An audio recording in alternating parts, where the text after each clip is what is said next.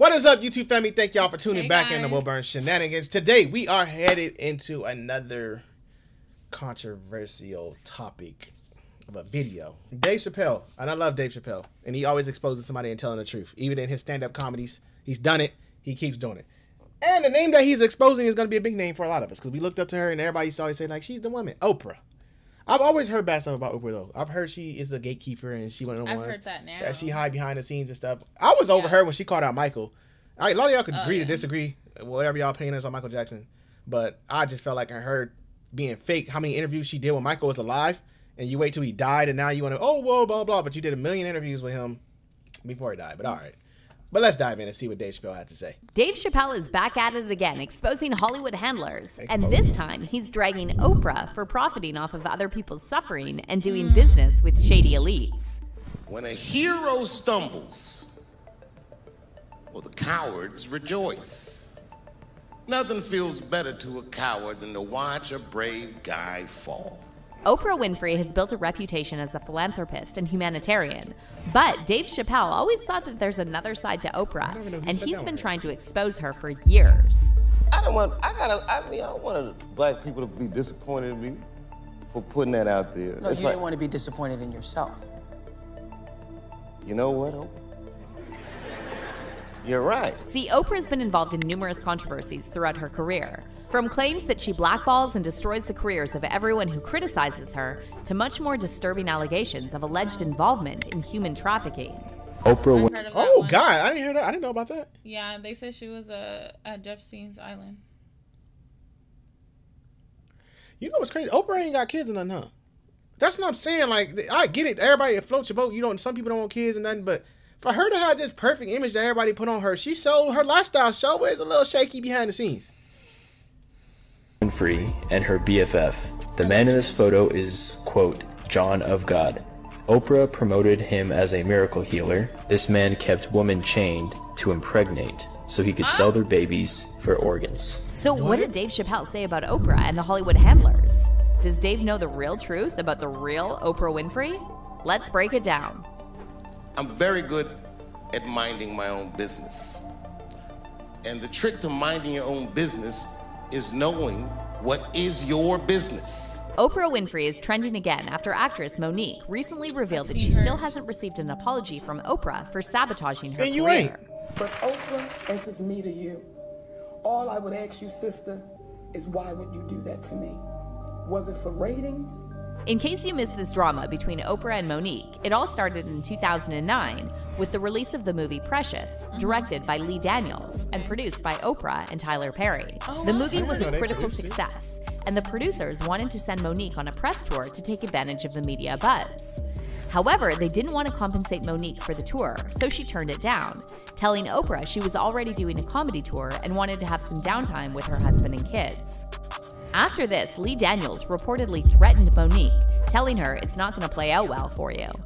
And according to Monique, the media suddenly started writing stories about how she's difficult and hard to work with. And that's when Monique realized what she was really up against.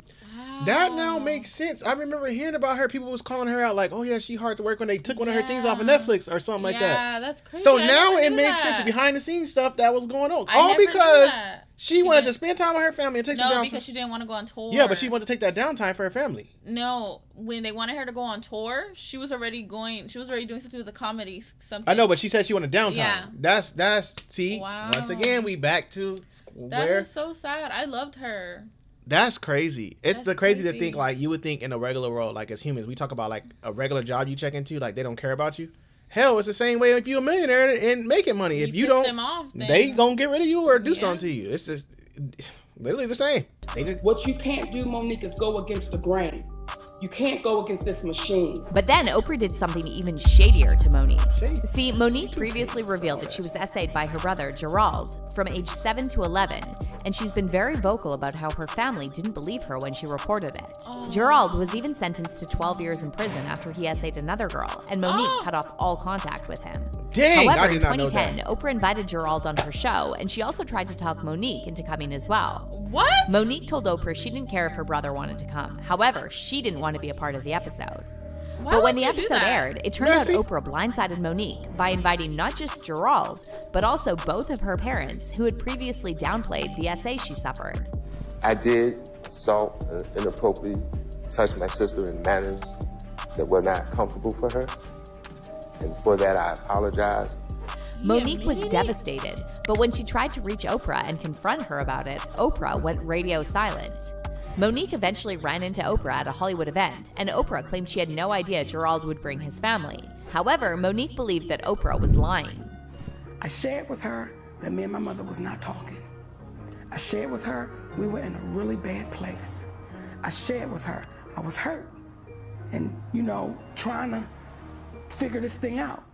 She never said my mother was coming on that show, because had Oprah Winfrey said, I'm gonna have your mother, I would have said, shut it down. Yeah. I don't need the world seeing how greedy my mother is.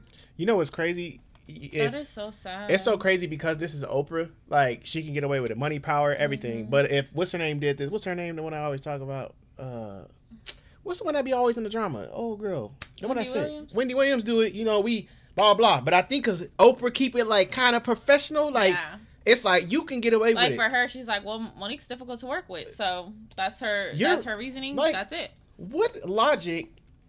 It's making me feel eerie because it's like, you brought her brother on there that did, and once again, I'm going back to Michael. You interviewed Michael when he was alive, was a fan of Michael Jackson. He died. Now you take his documentary, all these people coming up saying he was doing stuff to kid, and you ran with it with Gail. Now you doing the same thing to Monique in her face. So you have no respect for nobody's boundaries. If it's selling and you getting money from it, Oprah is in, from what I'm seeing. That's how she became who she was. And though Oprah reportedly told Monique she was sorry, Monique recently told The Hollywood Reporter that she still expects a public apology from Oprah. But this situation with Oprah and Monique is just the tip of the iceberg.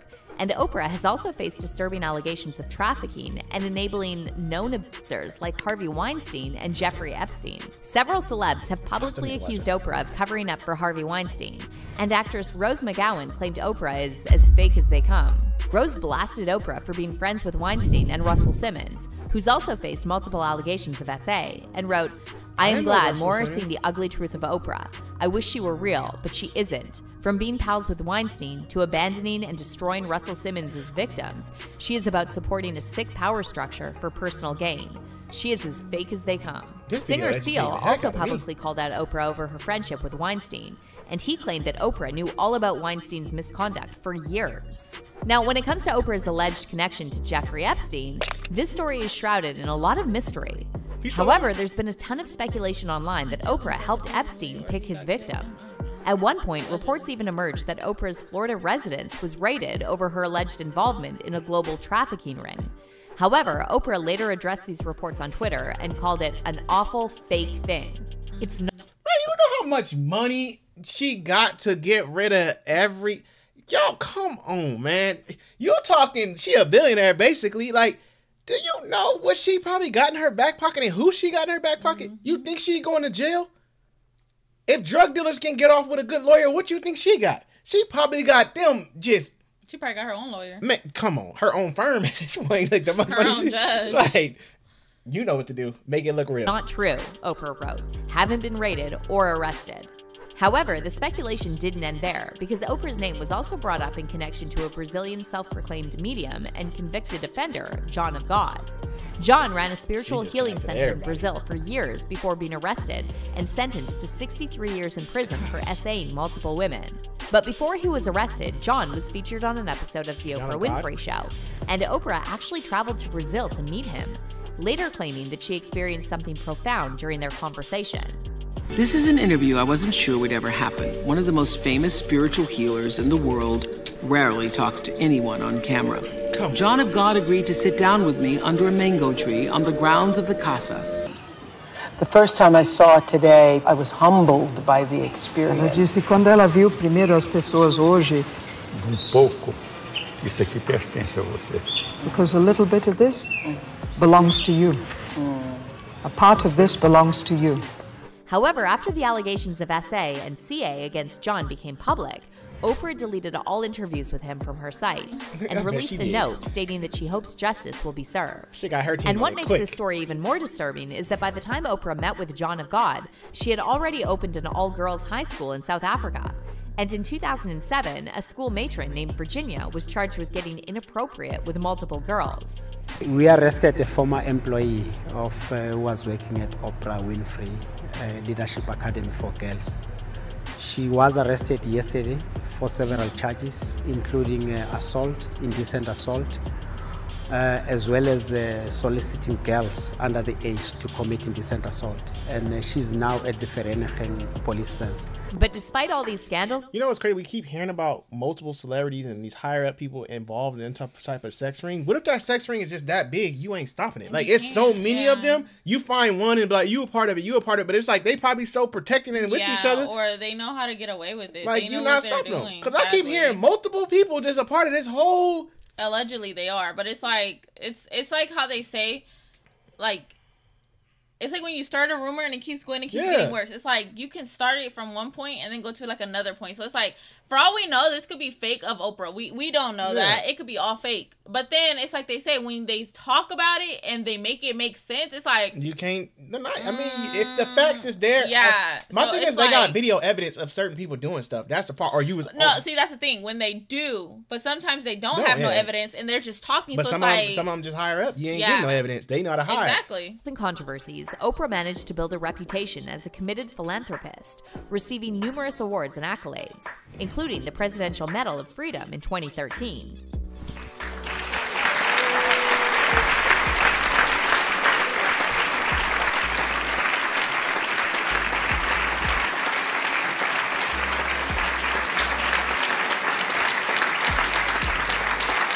However, if you ask Dave Chapelle, Oprah has had us all fooled for years. See, Dave's probably the only celeb who saw through Oprah long before all these scandals came to light. All the way back in 2006, Dave appeared on The Oprah Show to discuss why he turned down a $50 million deal from Comedy Central and escaped to Africa. But when Dave told Oprah that he had heard stories about what happens to celebrities who refuse to be controlled by Hollywood elites, Oprah acted clueless and made Dave look crazy, trying to get him to admit that he lost his mind. I've been in show business since I was 14.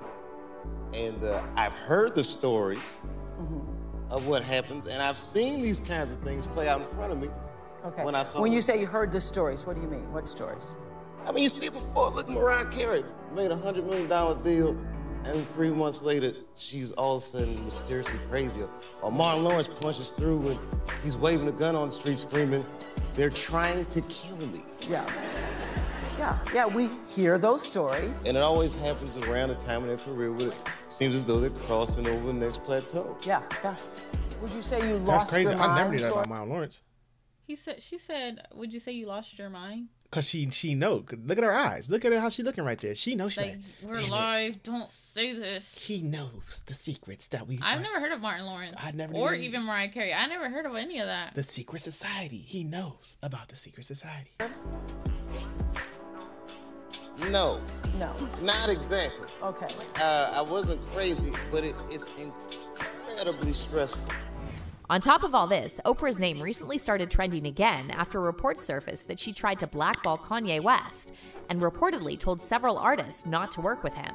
Besides that, Oprah's also reportedly close to Harley Pasternak, Kanye's former personal trainer, who threatened he would institutionalize him again and send him back to Zombieland. Sources close to Dave Chapelle are now saying Dave is not surprised to hear all these new allegations about Oprah because he allegedly always believed that she was a handler who works for the Hollywood elites. As for fans, they're praising Dave for speaking out against Oprah, and they're saying that hopefully more people will start to see Oprah for who she really is. Dave and Oprah are the best examples of what Hollywood can turn you into, one fan said. Dave got away from the negative effects, and Oprah became the negative effects. Is what it is. And another fan wrote, "She's a handler, and I'm happy to see more people are becoming aware of the toxic person she truly is." But let's hear your... I don't know. I feel like for me, I'm like, you have those diehard fans that just don't want to see anything bad for them. So, like, you have Dave Chapelle fans who are like, no, he didn't do this, he didn't do that, he's not like that. Then you have Oprah's who says, you know, she's just this ray of sunshine, like, because you don't want to see nothing negative come from them. No. And I get that. Like, there is those fans like that, the super fans, whatever you want to call them. But I feel like when you have fans like that, there's no bringing them down. No. I mean, you probably got people that believe that Epstein dude. Yeah, no, exactly. Because they so deep in. Yeah, they're like the fan of him or something like that. I don't know. I mean, I don't know if there's anybody a fan of him. Certain stuff. But it's so much stuff that everybody's gonna have their own opinion on it. They're gonna see through the cracks, and they're gonna see like a little crack, and they're gonna go in there open and be like, nope, see, this is. But you know, it's crazy real. off topic. But I'm thinking about what Dave Chappelle just said, and I think about when he said that artist is crossing over. Mm-hmm. I think of one artist right now. Lil Nas X came out, blew up on Old Town Road. Mm-hmm. Everybody could have played that song. Kids could have played it. Yeah, you could play it at a kid's party if you wanted to. Mm-hmm. It was very, and it took it by. It made him. Could you think that's when his big check came, and then after that, all that extra shit came after? Like, he changed over drastically. That's what I'm saying, and maybe that's what Chappelle was talking about. Yeah. You come in, they get you, and they like, here's that big money, but you gotta do this. Because then he went to where kids couldn't listen to him. And he went like, wild, whoa. like shoes to everything, and it's like they selling themselves for $1 for anything. Like, and if you go against them and say something, it's like, oh, you the problem. No, you're not. Y'all doing sacrificial stuff for money and views. That's wild. It's a lot. So I mean, it's a lot. For all we know, this could be all right about Oprah, and then for all we know, it could be Dave really heading off the ledge, and he's just speaking, and this is all false. It's like you just never know. That's the bad part. But who gonna sit there and turn down $50 million? You could say like Dave going off. That man turned down $50 million. How many people you gonna sit down in front of them right now and tell you gonna turn down $50 million? Yeah. That man turned down $50 million. Like there's probably not even a 0.% of people out there that say, oh, I'm gonna turn down $50 million. He said, I'm not taking that chance of y'all taking me out, like making me crazy. Yeah. A lot of artists now that are older, when you look at them or that's in the industry, they are different. Mm-hmm. Look at Britney. Britney is destroyed. There's a lot of artists who we grew up with in or Disney. A lot that are they're coming destroyed. out. They're coming out now with the truth in the Yeah, people want to laugh at Orlando Brown, but Orlando Brown got destroyed. Mm-hmm. Like, they don't want to talk about it. Like, they're destroyed. Amanda, from the Amanda Show, destroyed. Homeless on the street, destroyed. Yeah. Like, it's crazy. It's crazy. The money, the power. A lot of them just have a lot of stories that just aren't out yet. No. Like, they haven't spoke up. It's crazy. I know it's more stories. I think what's going to happen is you got so many celebrities now coming forward to talk about this stuff. Mm-hmm. It's about to get to the point where a lot of people about to step up and be like, okay, it's time for me to tell my story too. Yeah, like it gives them that like what is that feeling? Like that courage. That courage to kind of be like, okay, if they can do it, I'm going to do it. Yeah. Cause I'm a part of this. But this is wild. This blew my mind because there was so much facts in this that I did not know. Like, that is crazy.